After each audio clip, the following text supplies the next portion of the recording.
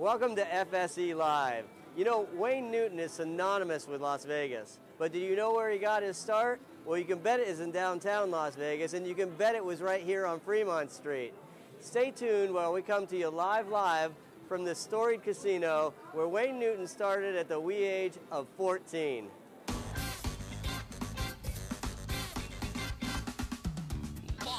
The Fremont Street Experience in downtown Las Vegas. It's FSE Live with your host, Jeff Victor.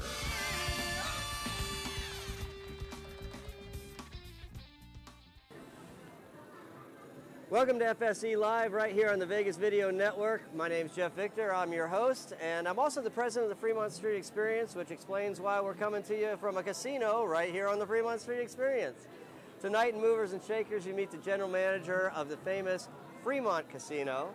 You'll also be meeting, we've got a couple band members from the band Yellow Brick Road. They're playing out here every week, and you'll want to talk to them.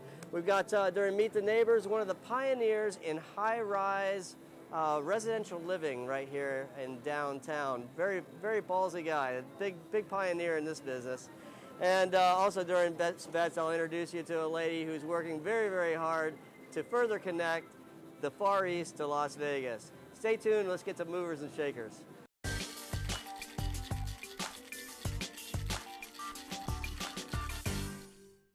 As I mentioned, we're coming to you live from the casino floor of the Fremont Casino right here on Fremont Street. And joining us to tell us all about this wonderful property is the general manager, Jim Sullivan. Jim, how you doing? Hey, Jeff, how are you today? Good to see you. Nice to be here. Well, thanks for, this is quite a background. We've done about 6 episodes so far, but none of them from inside a casino. Thank you very much for being so gracious. Happy to host it for you. Well, I like that we're doing it from here because the Fremont Casino has been, like a serious gambling house for a lot of years. When did this place become the Fremont? Back in the early 80s, I believe it was 1984, the Gaming Commission actually raided this place and were ready to close it down. They approached Sam Boyd and Bill Boyd and asked them to step in and run these two properties with a management team to keep them operating, and then subsequently Sam and Bill Boyd wind up purchasing these properties in 1984. Okay, well, you say they came in, the gaming control came in and raided the place and shut it down because, before Boyd owned it, it was kind of wild, wild west, and the Fremont Casino has a pretty rich history in mob color, doesn't it? It did back in the day, it surely did. Yeah. If these walls could talk. That's right. In fact, at the top of the hotel tower, I've noticed from being up in a surrounding tower that there's a room up on the top of this place that is a little out of place. Well, back when this property was built, it was the tallest building in Las Vegas. At how many stories? We have 14 stories here. Okay. And back then, that was used as an observation post for the police department. They gave them a good view of the surrounding area. Exactly right, yeah. Well, except that I understand that they weren't the only ones using that space. Or maybe the sheriff was sharing it with somebody at the time. I don't know. I don't know the details on that. So. Yeah, I understand that when Binion's built a tower next door, that they were looking down and they were seeing more than perhaps anybody wanted them to see. I don't know. I can't comment on that. So. Well, this is a very, very cool place. I was getting ready for the show because I take notes and stuff to keep myself relatively organized, and I went over here to the buffet to grab a bite and take those notes, and yet that wasn't always a buffet. No, actually, when you mentioned Wayne Newton, right? Actually, that was a showroom years and years ago. That's where it was. And that's where Wayne Newton used to play when he was 14 years old. He was playing with his brother at the time, wasn't he? That's what I understand, yeah. And a young guy, how does a 14-year-old, I wonder, hit a place like Las Vegas and make it big and be here all those years later? What an amazing character. Yeah, very amazing, yeah. But this is a good, that's what makes the Fremont Casino, so special. It's just got all those roots of Las Vegas. We sit on the busiest corner on Fremont Street. The amenities that we offer here, of course, you just mentioned a buffet. We also have a cafe, and we have the #1 Tony Romas in the world here at the Fremont. And you'll see people lined up, 40, 50 people lined up before the restaurant even opens. So, and it's not a small place. The volume coming out of there is amazing. It is. We do a tremendous amount of business, very popular restaurant. It's a great restaurant for us here at the Fremont. And if they don't want to wait in line and they don't do buffets, you also offer some food around the corner. Yeah, we have Lanai Express, which is some quick takeout Chinese, great Chinese food. Also, we offer some American cuisine in that restaurant as well. Okay, and I'm looking back this way across the casino floor. I talked about you guys being a serious gaming house. You also have a very serious sports book. We not only have a sports book, we have a race book as well. So it's race and sports. Our hub is the Orleans. It's where the lines are set. You can bet basketball, football, baseball, you name it, we offer it. Yeah, I'm more of an entertainment guy, but I have friends that are very big into sports booking, and they shop the odds all around the town because it's not the same everywhere, and they really find you guys offer an aggressive package. Well, we have some of the best lines in town here with Boyd Gaming. And so Boyd Gaming, you know, that's a very, very large gaming company all throughout Las Vegas, but downtown, this is not your only Boyd-owned property. No, we own 3 properties downtown, the Fremont, California Hotel, and Main Street. The California Hotel, you know, the major market is the Hawaiian market. Yeah. We actually fondly refer to the Ninth Island. The Ninth Island. Yeah. Well, and you say you do a lot of business with the Hawaiian market. You actually have a charter flight that goes back and forth to Hawaii and Las Vegas all week. Yes, we do. It's called Vacations Hawaii. We bring in 4 flights in from Oahu a week. We sell an air, room, and food package to Hawaiians, and the Fremont gets its fair share. Predominantly Cal and Main Street gets their share as well. Main Street, it's hard to describe how very, very special the Main Street is because it is loaded with artifacts and antiques and feels like nothing else in Las Vegas. You know, it's a beautiful property. It has its own amenities too. And one thing that makes us unique as far as our 3 downtown properties, our average stay from our customers is 4 nights. And the amount of restaurants that we have, we offer a great variety of different food venues for our customers. Let's take Main Street Station. It is the only on-site microbrewery downtown, and it's called the 777. 777, I've been there many times. Great menu, anything from sushi to pizza. It's got 15 HD flat panel TVs, so it's a great restaurant to dine or to watch your favorite sporting event. Yeah, I've been there, and you also have a restaurant, a high-end steak restaurant there that actually has an old train car in it. Well, it's called the Pullman Grill. We use that for private functions right now, but it's a gorgeous restaurant. So if you know, we have customers that come in and they want to have a private function for 50 to 100 people, it's a great venue. Another great restaurant that the California Hotel has is a Zagat Award-winning Redwood Bar and Grill that's been around for years and years. That's all about the wine, right? Yeah. Good wines in there, right? Great wine, great prime rib, great specials. It's just an all-around a great restaurant. Well, you guys do such a good job. I mean, you're just such a solid package. And, you know, here at the Fremont, you're right in the middle and right in the thick of things, right across from the 3rd Street stage. And what a wonderful place. You know, there's another thing. I can't figure out how you guys do this, but you can come into the casino bar here and get, Coronas and Heinekens for just $2 a bottle? Yeah, you know, now, how do you do that when the Strip is charging $8 for the same bottle? And, you know, a lot of times I'll run into some younger folks and I ask them, where are you staying at? And they'll say they're staying at one of the Strip parties. I go, what brought you downtown? And they got a Corona, they hold it up, so this is what brought us downtown.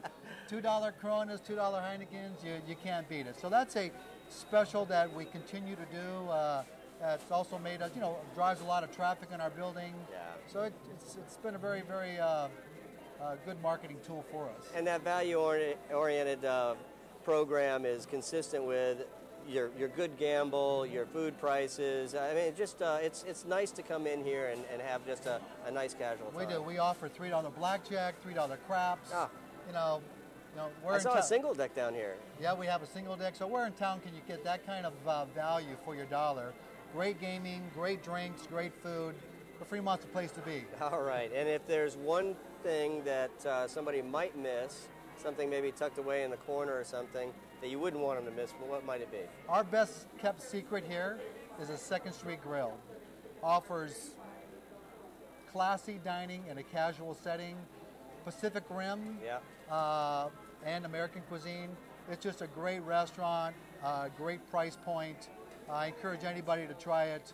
You won't be disappointed. And the decor is great for a date night. It's very rich and it's very, very quiet and beautiful. And the service is all that. Absolutely. Yep. All right. Absolutely. Well, thanks, Jim. I appreciate you being our guest. Well, and thanks for having me. Putting us out in this very special spot. All right. Thanks, man. Stay tuned. We're going to take a quick break.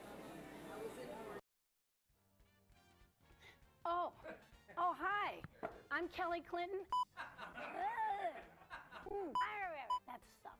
I wonder if Joan Rivers is watching. Oh, please. Oh, my God. Who cares? I don't have a different one. You know who watches this show?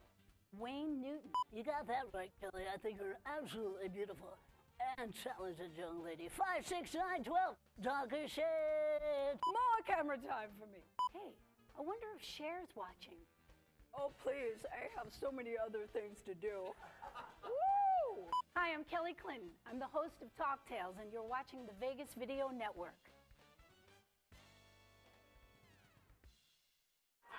That was horrible. This is David Ivey from Pub Crawl. It's funny because it's David from. You should just leave it on. Hi, I'm David Ivey from Pub Crawl, and you're watching the Vegas Video Network.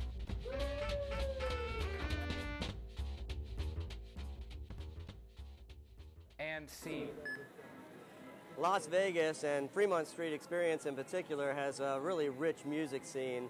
And if you're familiar, you'll definitely know this group that we're going to talk to tonight. Yellow Brick Road is widely regarded as one of the best bands here in Las Vegas. And joining us, we've got David. How are you? Good. And Kelly, good to see you. Thank you, Jeff. You guys are both members of this very, very popular band that plays out here on Fremont Street and other places around town. You're the lead singer. Yes, I am. And you are doing both vocals and bass. Some vocals and bass guitar. But you have different ranges, and so how do you kind of divide up who sings what? Well, I'd say Yellow Brick Road has always been kind of known to sort of mimic the artists we're trying to portray. So Right. Kelly's got a really, really high vocal range. He does all the Boston and Journey and Led Zeppelin. I sing all the hard stuff. Yeah, exactly. I get the easy stuff. You get all the easy, Yeah. is that it? Get some Beatles and Pink Floyd. Whispers and does the sexy stuff. Oh, does he? The Yeah. Beatles, the nice quiet. I wear the cod piece and Cinches up real tight and hits those high notes. Does that work? you want to try it? No, I don't. So we talked a little bit about the music, but how would you kind of say the music that you guys play is organized? Is it classic rock? Is it what? Yeah, I'd say it's classic rock, 70s, 80s, a little bit of 60s. Yeah, classic rock has become such an overused term Yeah, I know. Everybody's doing classic rock. Every radio station plays classic rock. It's so overused. I wish they'd come up with a different term. We try to do the upper echelon in terms of musical difficulty and stuff that's tasteful. And I don't want to name any artists that aren't tasteful, but we try to do stuff that's musically challenging for us and also enjoyable for the audience. Well, I think the reason we like having you guys out there is it's all of our favorite things, and I don't just mean mine. When you go out there, you see folks from all over the world, and they kind of know the tunes and sing the lyrics, and so what's it like to play out in front of a Fremont crowd? 'Cause it's not like you're sitting in a showroom. Well, Dave, I'll just say there's no place like this in the world, and Yeah, some colorful characters out there on Fremont Street. It's a human zoo out there, isn't it? It is, yes. I haven't been all over the world, but I've played in Canada and Mexico and all over America, and there's only one Fremont Street. Absolutely. And it has the gigantic TV up there. It's the largest TV in the world. I believe it is, isn't it? It has that reputation, well deserved, and it's nice to be up there and down on the Elevated ground away floor. from the zoo? Yeah. Well, it's always a zoo. There's, like I said, there's no other place like this on earth to perform or to see or to be down in the audience and just enjoy it. Well, people do have a good time. So I am curious, like, how did, and maybe your stories are similar or not, but at what point did you decide you were going to be a musician? Go ahead, Dave. It's your turn. Well, I'd say I moved to Vegas in 1982, and as a as a small child, I was into the Beatles very heavily. Saw my first Beatlemania show here, really? and it was their dedication to making it sound just like the Beatles, just like the record. I thought, that's really cool that they can do something like that, and that kind of got me started into, wanting to play the music of my favorite bands, Beatles and Pink Floyd, Led Zeppelin, that kind of stuff. And so you've been doing it with YBR for how long? Well, with YBR, I've been almost 11 years now. Oh, that's great. Yeah. That's great. Good, steady band, good, steady gigs. It's the best you could ask for. What about you? Creme de la creme. Well, kind of a similar story. Usually you pick these things up as a small child, which I did, and the one thing that Dave and I have in common is we're huge Beatles fans, and as a small kid I saw and heard the Beatles, and I was hooked. Beatles, isn't that yeah, something? and they taught me to sing and taught me about harmony and songwriting and everything else, and from there everything else just kind of blossomed, grew, and destroyed itself all at the same time. It's amazing how influential they have been on our culture, and when you see it come down and influence two people so very profoundly to determine what you're going to do for a living, it's truly amazing. It not only influenced us, but most of the other bands we play probably picked up guitars because they saw the Beatles on that Ed Sullivan show. It doesn't matter who it is. Yeah, Aerosmith and a lot of the bands said. Soundgarden. Yeah, they said that's when I decided I wanted to be a musician. And well, hey, you're out here every Thursday night right now. It's Yes. Thursday night, and so I think you're actually late. I think I'm keeping you late from jumping on stage. You better run across the street. Take your time. You have any other questions? Go out there and entertain, guys. Thank you. All It's been a right. pleasure. Thank you. Well, we talked about the crazy crowd out there, and it's always fun for me to send Michael out there with a microphone and ask, where are you from? What are your names? Mary. I'm Carrie. I'm Don. Steve. Sergio Gonzalez. Javier Gonzalez. Ed. Bob. My name is Burr Angley. My name is Connor Langford. And where are you guys visiting us from? Ohio. La Habra, California. I am coming from Mexico, from Sinaloa. Seattle. Limerick, Ireland. Minneapolis, Minnesota. What's your favorite thing? What's the most exciting thing about Fremont Street that you like about this place? The lights, the history, and you got to check out the new zip line. Okay, no, that's perfect. Everything is nice here. I love it. These footballs. Yeah, I love the screen. This is something unique. I mean, I haven't seen something like this never before. I like the odds of gambling here better than the main strip. Lights. Cool. Me being a video man, the big screen. And is there anyone you want to say hello to back home? Yes, to the whole world. This is the best place to come. Okay, plebes, vengan acá a la calle Fremont, aquí en Las Vegas. Vengan, no se van a arrepentir. Come here to Las Vegas, to Street Fremont. Very nice. Yeah, it's just a lively atmosphere here. You guys do good work, and the women here are fine. The more of these I drink, the better they look. So don't change that at all. This is going to be seen by our president and CEO, Jeff Victor. If you could ask any question about Fremont Street, does one come to mind? Are we going to get more music, more live bands? Well, I'm glad you asked. You just met a couple guys from Yellow Brick Road, but this year is going to be truly unique for us. We're building our third permanent stage down at the end of the street, and so this year we'll have more nights of live entertainment than any other year in our history. So come on out here and enjoy some live tunes. We'll take a quick break. Traditional media believes that after about 3 minutes, you'll tune out. Most Vegas media companies think if it doesn't jiggle, you won't tune in. At the Vegas Video Network, we think both are wrong. The Vegas Video Network is the first and only live online broadcast network that specializes in insider news and expert views about Vegas. We combine great storytelling with the ability to watch when and where you want on your computer, mobile device, or television. Discover the real Las Vegas. Visit VegasVideoNetwork.com.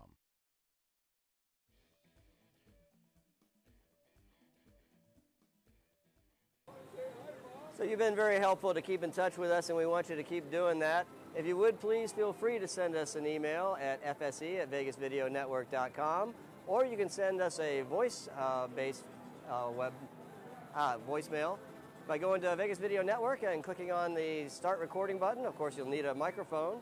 Or if you want to watch us live and send us a live chat, Scott will get it and flag me down. If you got better things to do on your Thursday night than sit here and watch us live, you can catch us after the fact on the VegasVideoNetwork.com, YouTube, iTunes, Roku, and every Saturday on KSHP 1400 AM at noon.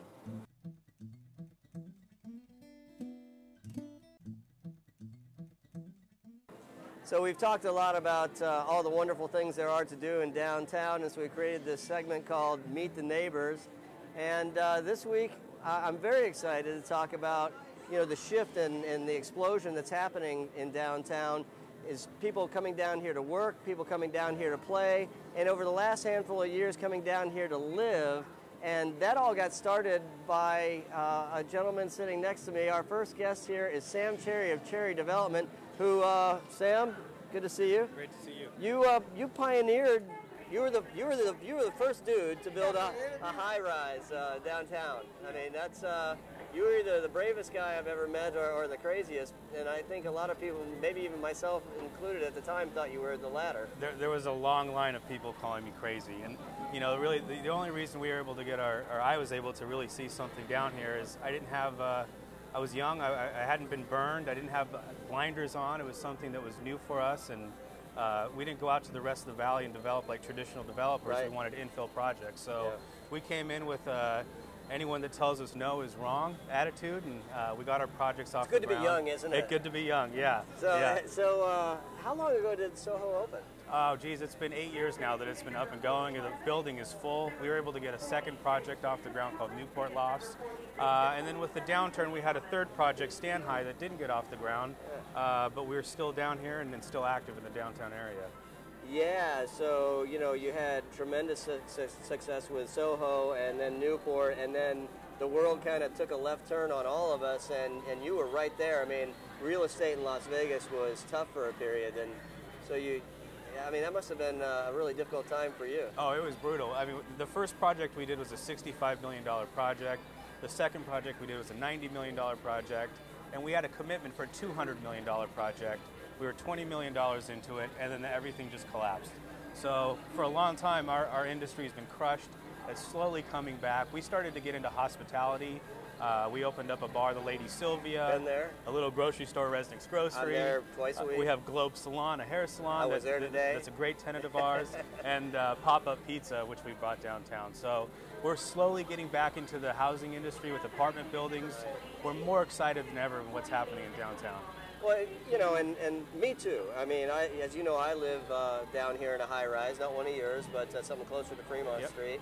And, you know, I'm totally bought in, but I'm not born and raised here. You grew up here. Yeah, I grew up here, and I grew up in the suburbs. And really, up until I really got involved into downtown, I really didn't appreciate what a community was. You know, what it meant to have a sidewalk or a new business opening up. You don't get that out in the suburbs. So being down here has really opened my eyes to a new way of living, and it's been 12 years that I've been down here. I love it. I'm passionate about it. I live down here. I work down here. I party down here. That's it. It's great. It really is great. Yeah, I mean, I'm same. What are some of the things that you like about downtown? You know, what are the things that you get out and do when you're out? We'll go to Fremont East, which has a variety of new bars that have opened up, a coffee shop that's opened up. The Arts District has all kinds of galleries that have opened up. Right. The Smith Center's opened up, which is a phenomenal performing arts center. It's endless. You can go golfing 5 minutes away from here. You know, for people that come to downtown Las Vegas, they can stay in a casino. They can go 5 blocks away, get a great experience, come back, enjoy gaming, and then go back to wherever they came from with a great experience. And it's a cool vibe when you kind of mix the tourists and the locals and the residents and all that. It's a fun place to be. It really is. It really is. All right. Well, you know, I'm in your building all the time, as I just described. I just think you're just the neatest guy for having done stupidly or brilliantly all that you have down here. You really made a difference. And thank you. You started a movement. That's very important stuff. And you're a young man now. For you to have done that 8 or 10 years ago. Well, I'm 134 years old now. Yeah, so. That's great. You feel it sometimes? I do. Is that from building a building or just living and partying downtown? You know, it's taxing. You're up all day and you feel like you have a lot of responsibility and a lot of people to answer to and be responsible for, and it takes its toll. But that's part of the gig. That is part of the gig. So, yeah. Well, Sam, thanks again for joining us on the show. Thank you. Stay tuned. We'll be right back with Best Bets. We're here on Fremont Street with Brenda Andrade. And what is your name? And Liz Lemon. And Liz Lemon. And where are you from? I was actually born and raised here in Vegas. Born and raised in Las Vegas. And what about you? I am from Stockton, California. Stockton, California, the Golden State. How long of a time have you been coming down here? A year? Oh, I've been coming here since I was born. My dad's actually worked at Fremont for over 22 years, so I'm totally native to Fremont Street experience. I love it here. I love it as much as I loved it the first time I came. And Brenda, you said this, that you're originally from California. Yes. What was your first impression when you set foot on Fremont Street for the first time? What struck you about the place? Lights and people and excitement. I don't know. The classic vibe that you get from this part of Vegas. So much better than the Strip.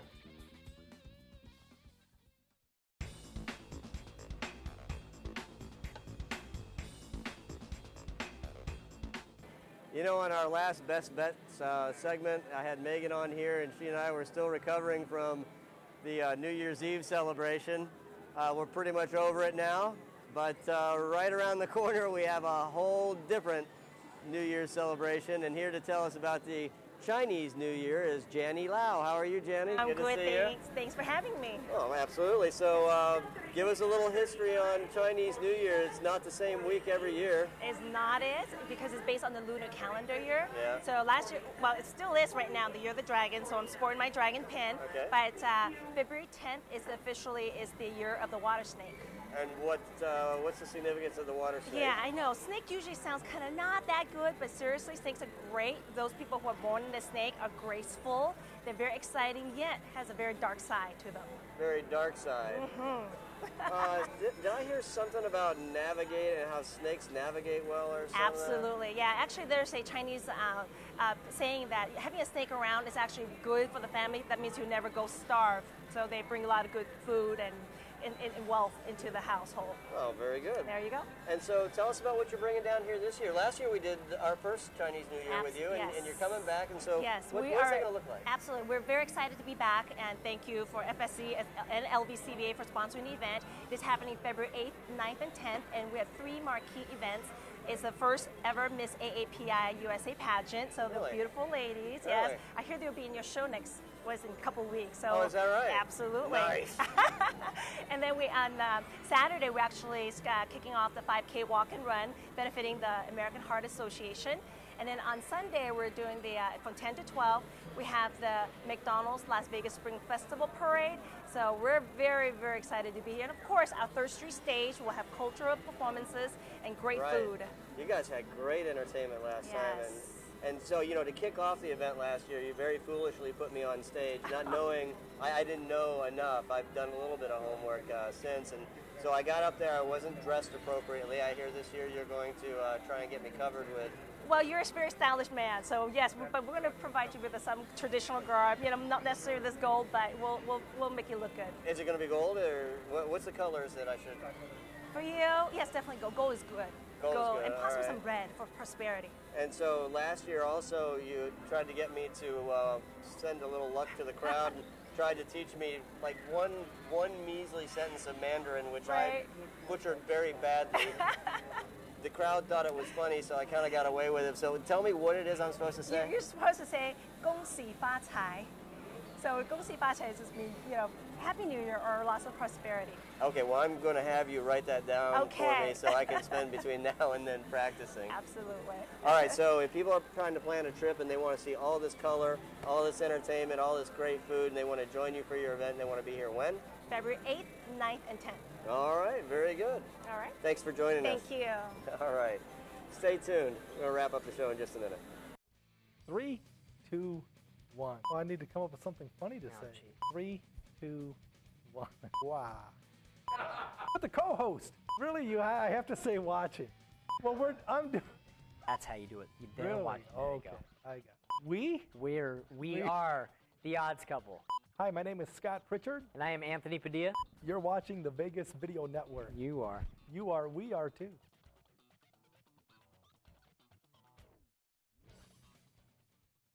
So that's this week's show. I'd like to thank my guests. We had Jim, Kelly, David, Sam, and Janny, who brought me out a little gift. I think she said it was a 3-legged toad of some sort for good luck.